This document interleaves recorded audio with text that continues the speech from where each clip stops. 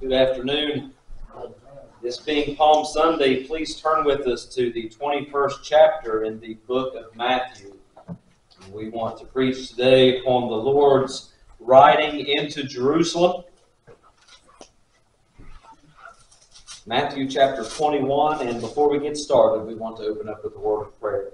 Father God, we bow before you today, good Lord, and we just ask you, Father, to take us in your hand. Lord, we pray, dear God, that as we preach the word, Father, the Holy Spirit would just speak to each and every one of us here, dear God. Lord, we pray, Father, for your people, that they be lifted up. And that, God, if there be anyone here today with us that is lost, God, we pray they would hear the calling of the Holy Spirit upon their heart. Lord, that they would take heed and, God, come to you by faith in your Son. We ask it all in his name, and amen. Matthew chapter 21, starting at the first verse. Bible says, "And when they drew nigh unto Jerusalem, and were come to Bethpage unto the Mount of Olives, then sent Jesus two disciples, saying unto them, Go into the village over against you, and straightway ye shall find an ass tied, and a colt with her. Loose them, and bring them unto me. And if any man say aught unto you, ye shall say, The Lord hath needed them. And straightway he will send them.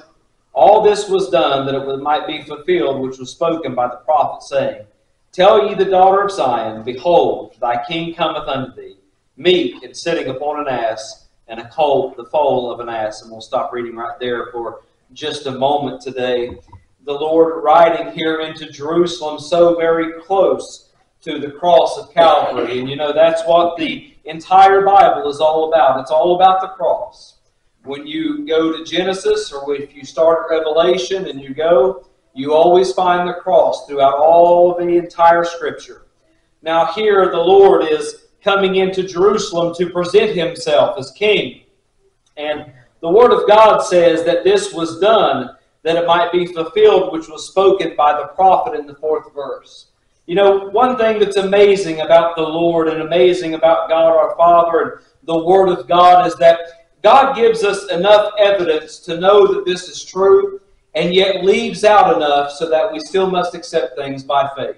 For example, did you know that Jesus fulfilled over 320 prophecies while he walked upon this earth? Now there's some that still have yet to be fulfilled. That is the rapture of the church, the coming, him actually sitting on the throne of David, and we'll talk about some of those in just a little bit.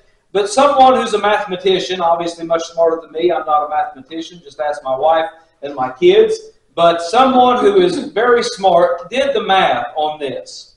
And in order for this to be a fake, the chances of Jesus not being the Christ, the chances of Jesus not being the Son of God, the chances of Jesus doing all of this and not being who he said he was, fulfilling over 320 prophecies, was one in an absolutely astronomical number.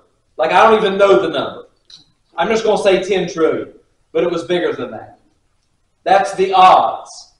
In other words, God here has given us these things and shown us these things. Jesus has fulfilled prophecies thousands of years before his coming. He came and he fulfilled those very things. Many, many different ones, and he fulfilled them in the absolute minutest detail possible. So the Word of God comes and reminds us that.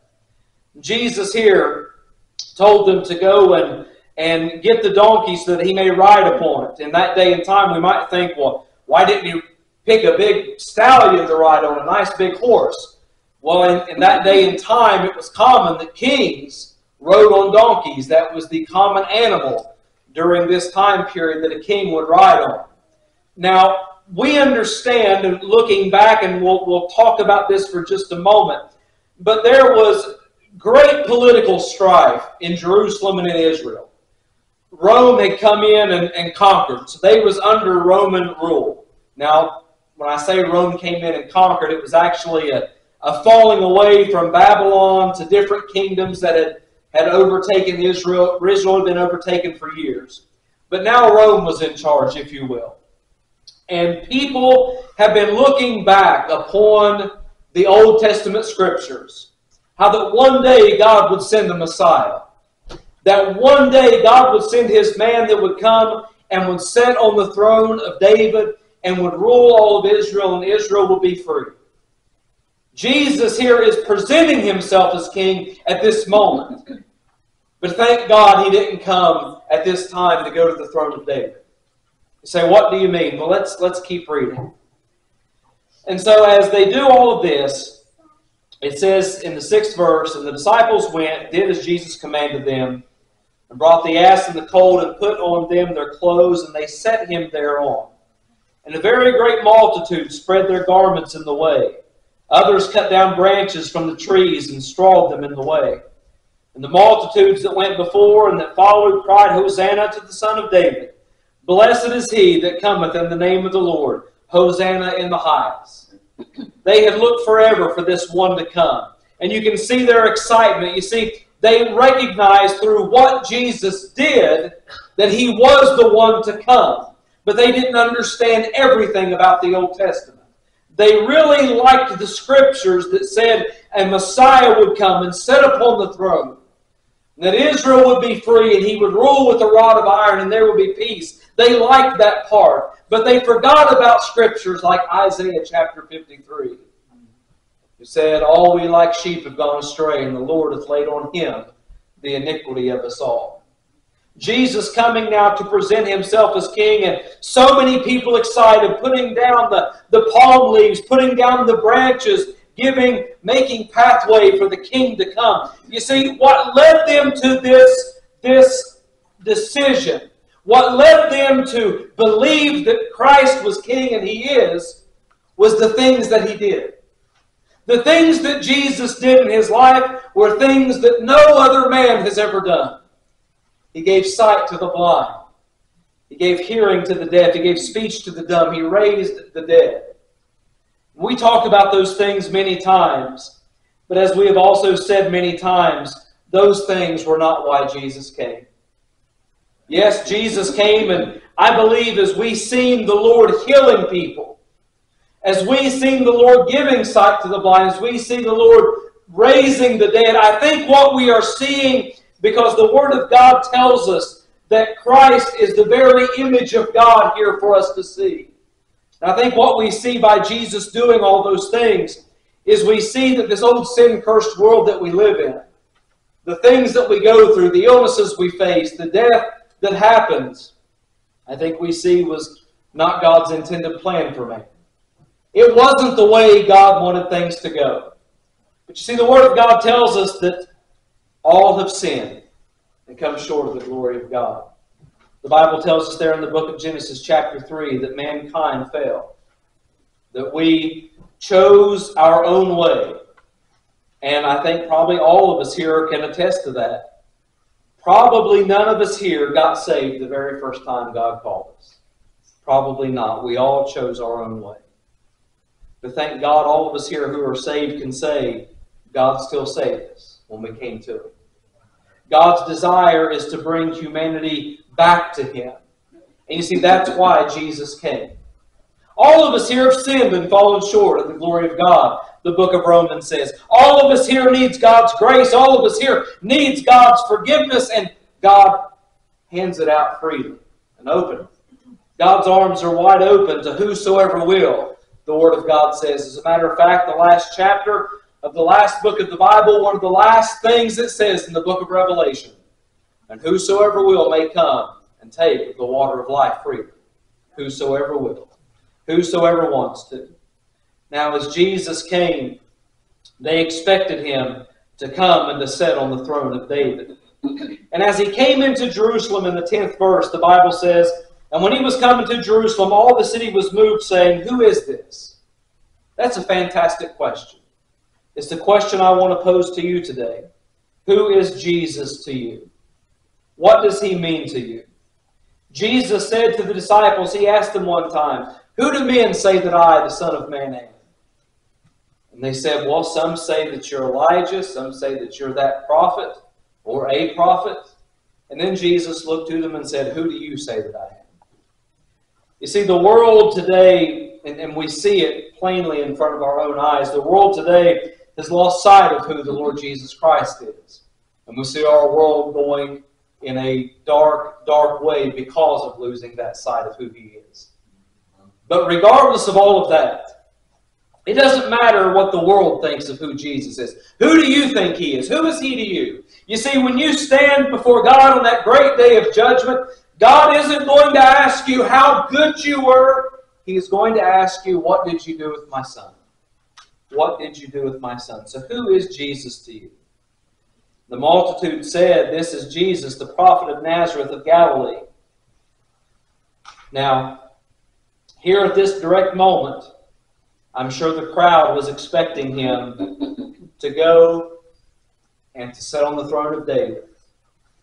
I'm sure they was expecting Him to go at this moment, sit on that throne, release them from Roman rule and everything. It was going to be a big uprising, and everything was going to be just fine. But as we said earlier, Jesus chose a different path. His path at this time was not to go and to sit upon the throne of David. Now, don't get me wrong, one day it will be. The Lord and Savior Jesus Christ is coming back one day. The Bible tells us in the book of Revelation, the 1st chapter, the 7th verse, it says this, Behold, He cometh with clouds, and every eye shall see Him, and they also which pierced Him, and all kindreds of the earth shall wail because of Him, even so, amen. The Bible tells us that Jesus is coming back, and He is going to do those very things. But here His path was not to the throne. Here His path was to the cross, and to show us that God desires a relationship with us. Notice what He did when He got there. It says in the 12th verse, And Jesus went into the temple of God, and cast out all them that sold, and bought in the temple, and overthrew the tables of the money changers, and the seats of them that sold doves. We say this so many times, but it's so vitally important, especially if you're lost, to understand. God isn't interested in religion. He's interested in a relationship. He wants your trust. He wants your faith. He wants you to come to Him, repenting of your sins, yes, but He doesn't expect you to be perfect. No, His Son took care of all the perfection you'll ever need. He just wants you to come to Him. And so that's why Jesus first got rid of all the religiousness that ended up in the temple. You see, we know throughout the Old Testament there was sacrifices, but that ended up becoming a business. And church isn't a business, no. And so Jesus got rid of all of them and said unto them, It is written in the 13th verse, My house shall be called the house of prayer, but ye have made it a den of thieves. You know what prayer is? Prayer is talking to God and thinking upon God. That's what the house of God is supposed to be. And this is a special building. It is a special building. Now, I know the church comes when we all come. But this is a special place to come. When we come and we bring all of our failures, all of our faults, all of our praises. We bring them before God. We bring who we are. And God wants you to come to His house and come and find out who He is. That's what prayer is. And so Jesus got rid of them. And notice what happened when He got rid of the religiousness that was there. It says in the 14th verse, And the blind and the lame came to Him in the temple, and He healed them. You know who the blind and the lame are? All of us. It's all of us. If you just come to Him, He heals you. I'm not saying He's going to take all your problems away. I'm not saying that at all. But I'm saying He'll save you. I'm saying He'll change you from the inside. I'm saying He'll give you a hope beyond this life. I'm saying He'll forgive you of all your sins and trespasses. See, we're all blind and lame. We've all messed up. We all get tripped up. We don't know what way to go. We have a hard time getting there. And so we're all blind and lame, and they came to Him. They came to Him. Not only did they come to Him, but the children come to Him. You see, it doesn't matter how young you are. If you realize you need saved, then get saved. And it doesn't matter how old you are. You're not too old to get saved. It doesn't matter how bad you are. You're not bad enough that you can't get saved. And it doesn't matter how good you are, because you're not good enough that you don't need saved. It's all about just coming to Him. Letting go of the religion. Coming to Him just as you are. The children did it. The Bible says there in the 15th verse, And when the chief priests and scribes saw the wonderful things that he did, and the children crying in the temple and saying, Hosanna to the Son of David, they were sore displeased, and said unto him, Hearest thou what these say? And Jesus said unto them, Yea, have ye never read, out of the mouth of babes and sucklings thou hast perfected praise? I was happy to see all the kids that came up and sang. And I'm always happy to see how happy the kids are when they go to Sunday school or when they come up from Sunday school. Listen, there's a specialness within children and a special faith within children. And children, don't think you're too young to be saved, because you're not. If you want to be, the Lord will save you. Listen to me today. Don't think, as we said earlier, don't think you're too bad. Don't think you're too old. Don't think you're too good. One last thought that I want to close with today. I thought about this. I've heard this week, and I had never, ever thought about this before until I read it this time. We are coming up on Easter very fastly, a week away. And as we are gathering, getting there, obviously probably a lot of us will be reading all the accounts of everything. And of course, we'll be reading about the Last Supper, the betrayal of our Lord. And many times when we think about that, we think about Judas betraying the Lord for 30 pieces of silver. It says in Matthew 26 and the 15th verse, And he said unto them, What will ye give me? And I will deliver him unto you. Judas here speaking to the chief priests. And it says, And they covenanted with him for 30 pieces of silver. I heard something this week I had never thought about before. Judas didn't sell the Lord for 30 pieces of silver. He sold himself for 30 pieces of silver. That was what took him away from Jesus. What is it that keeps you from being saved if you're here today and you're lost? The Bible says this. Jesus says, What is it profited a man if he gain the whole world and lose his own soul? What are you, the thing that's holding you back, that's your 30 pieces of silver. Listen, the Lord came to seek and to save that which was lost. The Lord came, and he could have easily chosen the path to the throne, but he chose the path to the cross, the path of suffering, where he would lay down on that old rugged cross, bleed and die for our sins, and on the third day rise again. If you don't know him today, I pray that you'll come know him as we stand.